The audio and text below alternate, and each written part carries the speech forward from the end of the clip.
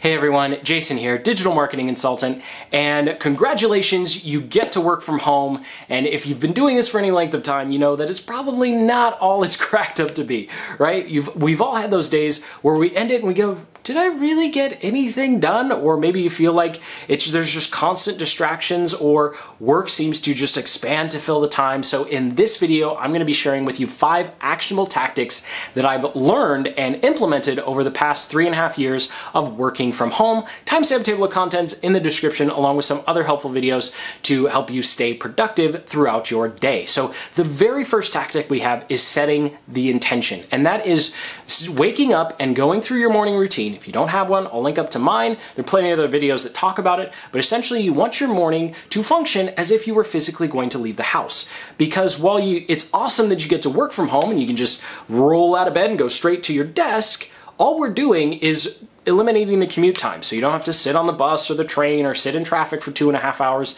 That's the only difference in your morning. So what this means is we go through and we make our bed. Anything we would have to do when we would leave the house anyway, we do. We actually put on our work clothes, right? So dress for success. I know every once in a while I get comments of, Jason, why on earth do you wear sweaters and collared shirts all the time? You're at home, like nobody's looking at you, right?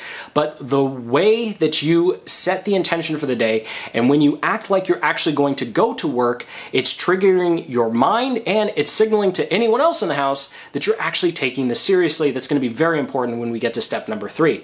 Now, number 2 deals with the interesting dynamic that you have to deal with as someone who's working from home, and that is the difference between manager time and maker time. So very briefly, manager time is being like your own boss or working on all of that administrative planning stuff, whereas maker time is when you're actually doing the work that is valuable to your business or your clients. And you have to separate those. So simply what this means is either at the end of the previous day or on Sunday night, you plan out exactly what you're going to do as a manager. So this is an interesting technique that I've developed, and essentially during my manager time, I look at all of the tasks that I have and I pretend like I'm the manager of myself. So if I was the manager, what would I tell that worker, which is me or you in this case, to do with their time over the week? And that's how I plan out the to-do lists and my time blocks. If you're not quite sure what time blocking is, I'll link to a video in the description about that, because that's a whole nother video, right?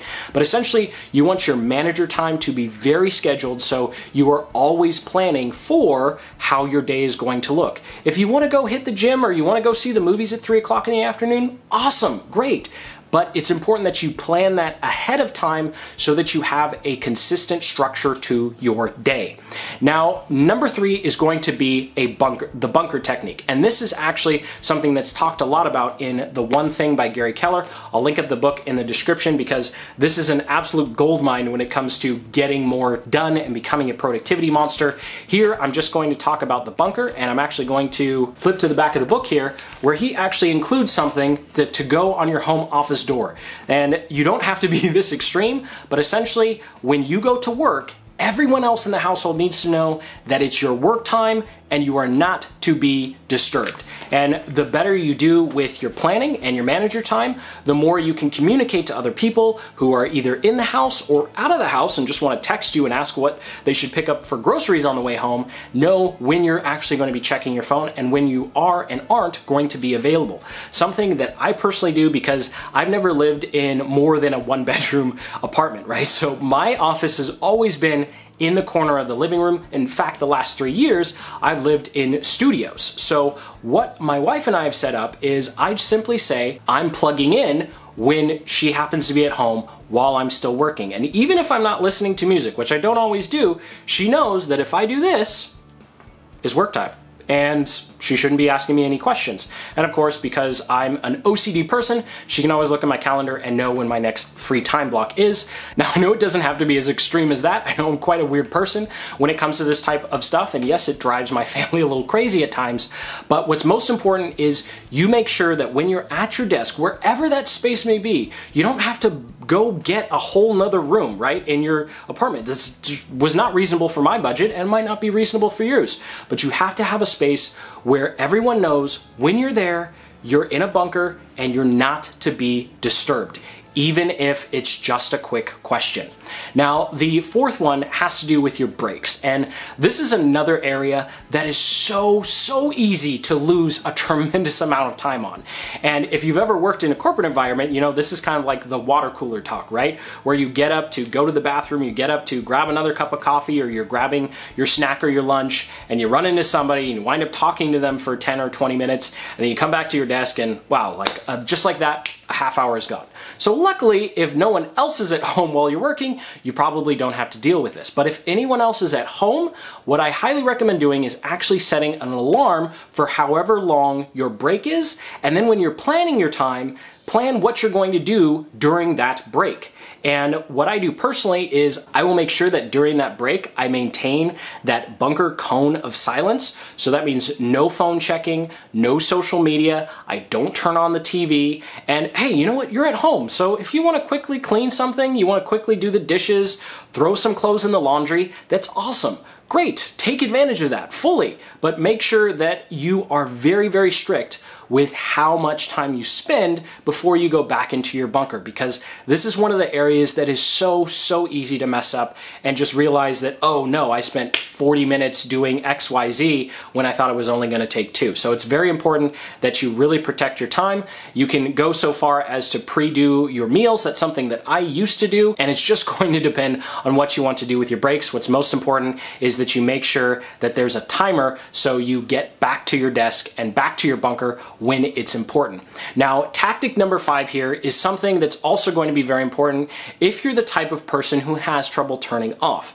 If you're the type of person who can easily just switch off and bounce out of work, well then great. For the rest of us, we're going to need a set end routine. And this is something that you do at the end of each day to signal to yourself that the day is over and that work is over and it's time to transition into whatever else is going to go on for the rest of the day. And the reason that this is so important is because with a traditional job, you have a commute home. And that commute home is actually, whether you intend to have it or not, is a trigger to your mind and your body that work is over, and then you can transition into whatever else you're doing. So here we have to artificially do that. So here are a couple of things you can do at the end of each day to make sure you signal to your body and signal to your mind that the day is over. So quickly, rapid fire here, you can have the last hour of the day as communication. So you can go through meetings with clients, go through chats with your team, check on your email. You can even have it planning out your next day. Maybe you go and hit the gym.